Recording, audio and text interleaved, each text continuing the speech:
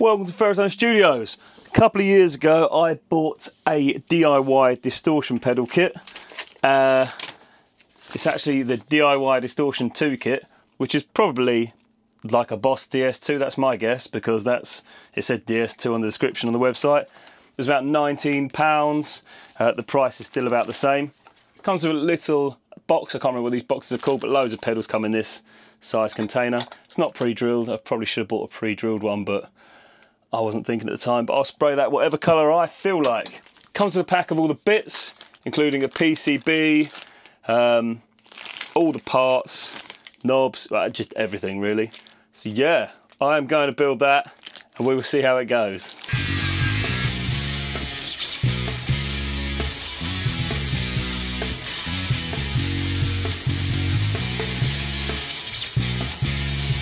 Right, I've had a look at the instructions. This tells you everything goes. I think it gives you a list of parts, you know, it's got a few bits. I mean, each component, it tells you where it goes. And in case that's not good enough, it tells you on the PCB.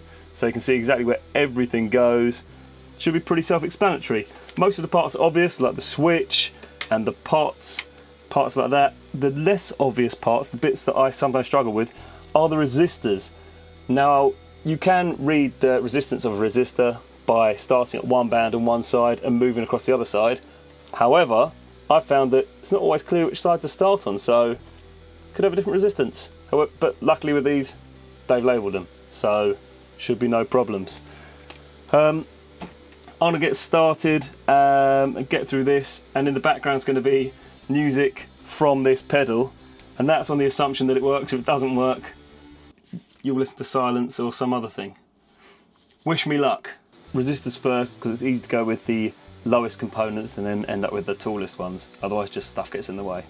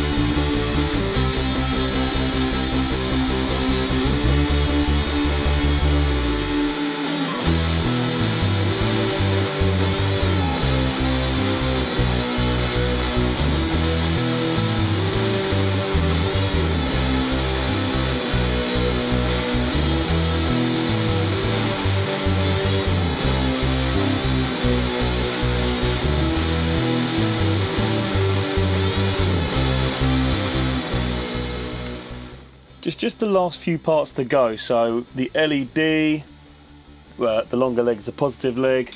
The 3 pots, it does tell you how to label them. So I'm going to get a Sharpie and label them D, T and V for distortion, tone and volume, because each leg has to be wired in a specific place. The battery, I mean that's positive, is red, that's simple. The jacks, input and output the same, and it tells you where to wire them. The power, so the DC jack. So it's just the fiddly bits left, and then I'm going to do the switch last, just because, well, that bit can be a bit of a pain, because if I put that in the way, then it's hard to get to the other bit, so I'll leave that bit to last. Let's go for it.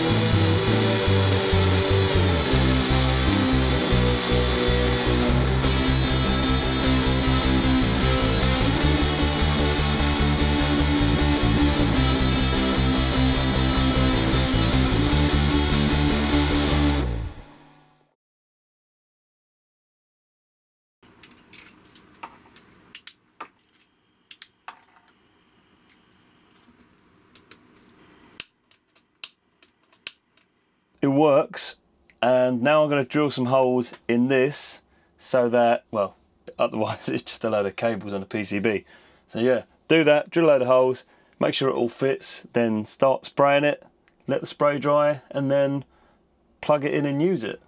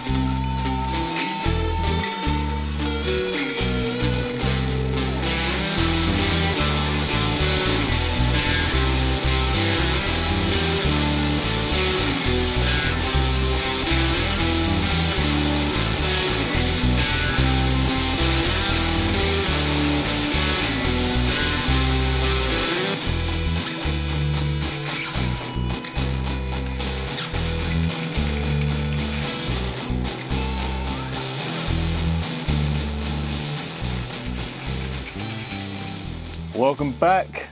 The case is blue.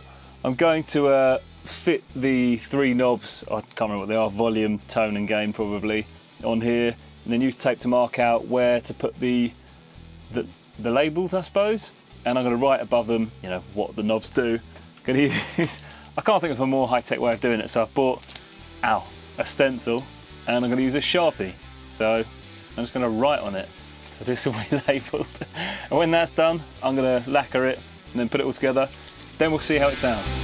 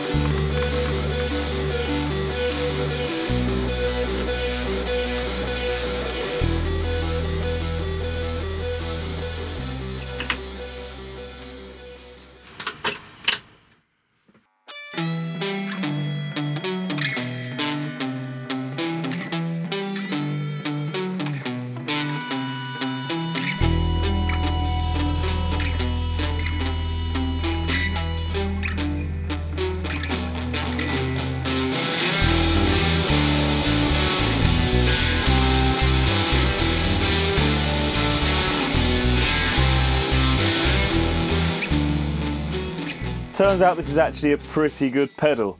I did make a considerable number of mistakes though. One of them, the main one I would say, is drilling the hole for the power at the wrong end of the pedal. Don't know what I was thinking. I didn't even realise until the last minute when I was assembling it, and I was like, oh, why? Another thing that was stupid, drilled all these holes at the top the same size, forgetting that the LED hole is smaller, so that's why it's got a washer on it, because the LED just goes through the hole. Fail. What else did I do that's stupid? After labelling it all, it looked fantastic. I lacquered it, still looked amazing, and then came back to it the next day. It was about, I don't know, 1 or 2 degrees centigrade or Celsius, whatever you want to call it, in the shed. Should have brought it into a warm room or left it longer. So the finish was still tacky. I thought it'll be fine. Totally ruined it. It's just covered in fingerprints that have now dried, so it's permanently going to look like this. It looks absolutely, I mean, it looks like I've had it about 30 years. It looks like it was like the first pedal ever invented. However, it does sound good and it does work. So I may use it, I may not. One other thing actually, the tone knob, when you turn the tone all the way down, the tone's all the way up, and when you turn the tone all the way up, it sort of turns it down. So that's clearly backwards. Did double check the instructions and I have wired it correctly. I can easily swap the cable over. Whether or not I can be bothered is another story. Learned a lot from this. I have made pedals before and I can't believe I made that many errors, but got a fancy pedal coming in the future, clone. So yeah, that's going to be a hilarious video. Yeah, keep an eye out. And also watch the video of how I made the backing track. So half the backing track in this video is the bit you've just seen a minute ago, and I'll put it at the end, why not? And the rest of the backing track, so the bit that isn't as familiar, is in another video where I just do a bit more on this and just layer up another song. So keep an eye on that. I'll put a box at the end in a minute. So yeah, thanks for watching. Obviously like, subscribe, hit the bell, tell everyone, and then tell them to tell everyone. Just let everyone know. Thanks for watching. Make some pedals. Great.